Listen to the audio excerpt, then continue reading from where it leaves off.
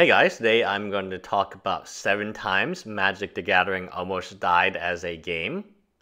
I've been playing Magic since beta, and that was my first pack. But I do remember some of these times quite fondly, and some of these other times I took a break, where Magic was not as popular yesterday as it is today. Luckily, our game has grown and become more steady, and overall it's healthy right now. But there was a time, like Fallen Empires, where people didn't want to play.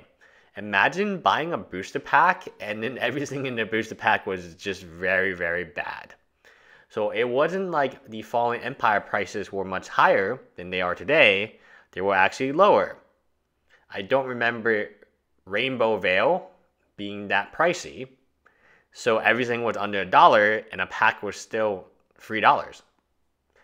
The next big disaster was Chronicles. You might ask, why do we have the reserve list? The reserve list was 100% due to Chronicles. Chronicles took all these relatively expensive cards and reprinted it, and this upset the collector base. The collectors got really upset because these fancy cards that they collected no longer had as much value. Now, what is the difference between Chronicles and, let's say, Eternal Masters or Modern Masters or Iconic Masters? There was a big difference in the amount, the percentage. So if you take it as a percentage of cards, they overprinted it like crazy. Imagine if Modern Masters was printed as much as a standard set and actually was a standard set. Sounds great, but a lot of people were upset. Now, this one I remember very well, and I do own this card. This dragon was given at the 1994 Dragon Con convention, and I made a bet with my friends to see who could get the dragon first. I didn't get the dragon until much later, but the dragon price collapsed. So you literally had to be at Atlanta, the convention, to get it. Now, you might ask, wow, I bet you Wizard of the Coast is never going to do that again. Give exclusive cards at a convention. HasCon? So HasCon has exclusive cards, which have other Hasbro products in them. So maybe My Little Pony. If they do My Little Pony, I guarantee you that promo will be very expensive eventually, if not initially. But overall, that was an epic disaster that might repeat itself very soon. Next, we had the Alliance. Alliance was a terrible time to play Magic. How can I say this? A lot of people quit during Alliance, and they quit based on these cards. They didn't like the interaction where there was a surprise, right? Hey, you're tapped out. Now's my opportunity. Surprise! Got you. People didn't like that. They didn't like the randomness of these cards and the ability to discard a card from your hand and do stuff at instant speed. Force of Will being the most recognizable. I've recounted my story where I've collected these because I thought these were the best cards ever, all 5 of them. To a less extent, white one was not as good. I ranked them black, blue, red, green, and white. And I have the most blacks contagions that you could possibly have. Next, visually, this was a big difference between 7th edition and 8th edition. As you can see, a lot of people like 7th edition better, and the colors were less vivid.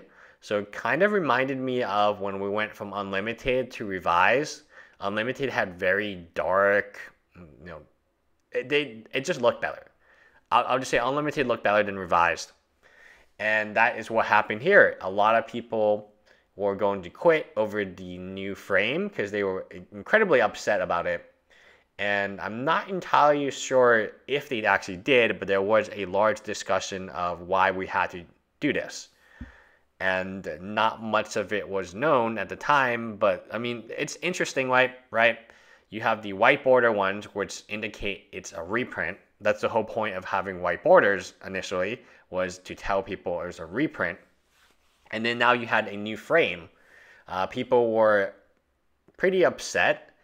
Throughout the history of this set, the set has done well, but it took time because when it first came out, 8th edition boxes, I got a recent one 4 years ago for $100. And that's pretty crazy given what's in the set today.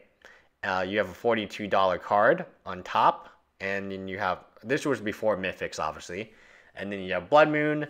The foils are very expensive in this set. So like 7th edition, although 8th edition took longer to be like that set, this was not widely opened. It was not in great supply. Definitely not compared to something like Our Devastation today. And that is why the foils are so pricey. So if you hit it on a foil, you are good to go. Intruder's Alarm, actually, it's a good card too. It just went up in price. Next, the Planeswalkers. I remember playing during this set. This was not a popular time for Magic. The Evetide, Shadowmoor, and Lorwyn, historically, we look back on it and say, oh yeah, that's a great set. But the reason some of these cards are so expensive is not much of the product was opened. Magic was in decline at the time, and one of the reasons that people pointed to, again, not entirely sure it is correct, was the Planeswalkers. They did not like the concept of Planeswalkers, which we now know is promoted to Oblivion. And the reason they didn't like it was a new mechanic. It seemed kind of complicated and seemed overpowered in some cases. And it was new. People don't like chains. But this turned out to be one of the best changes they made, in my opinion. The Planeswalkers really add a lot to the flavor of the story. Lorwyn was a it's a great set. You look at this, you got Vigor, you got the Palace, which is a land. It's the elf land, black-green. I have lots of those. Because no one at the time wanted to trade for them. You have Wild Speaker as the most expensive Planeswalker. You got Godok Teague, obviously the very beautiful Thoughtseize. This was a interesting set. Very little of it was open. It was not a popular time for Magic, and one of my friends quit during this time, and I asked him, why did he quit? And he just said he didn't like it. He was moving on. He was getting more into video games. At that time, video games and was, it just kind of exploded in popularity. It wasn't just for nerdy kids anymore. Everyone played video games, and playing a card game was kind of met at the time. All right, more recently, we'll talk about Innistrad. People flipped out about flip cards. They really didn't like change. Change was not something they wanted to see. The flip cards, in my opinion, were very smart designed, and they made a lot of sense to me. They did a good job. I was one of the detractors, I will fully admit. I didn't feel like I didn't understand how a flip card would work because, like, you know how sleeves, you can kind of see through the sleeves, but all the Magics had the same back. I was like, okay, so everyone needs like sleeves that no one can see. Like they have to go with black sleeves instead of, red ones, light red, pink ones. I was like, wow, this is going to be terrible. But it worked out. I mean, the flip cards made sense. They were overall well designed, but a lot of people were upset, and you might not remember this. In particular, they were upset over the design of it, not over the sleeves, which I was upset about. I personally was upset because I had to buy more sleeves now. But they were upset over how would people draft it, limited, sealed. There was a lot of concerns, right? One of the things about draft is you're not supposed to disclose what you have, and it turned out to be okay. Wizards of the Coast has survived a lot. They are a smart group. I assume that they're a group of people, and they are a smart group. They have done an excellent job, and sometimes I criticize them, but only because I want them to get better.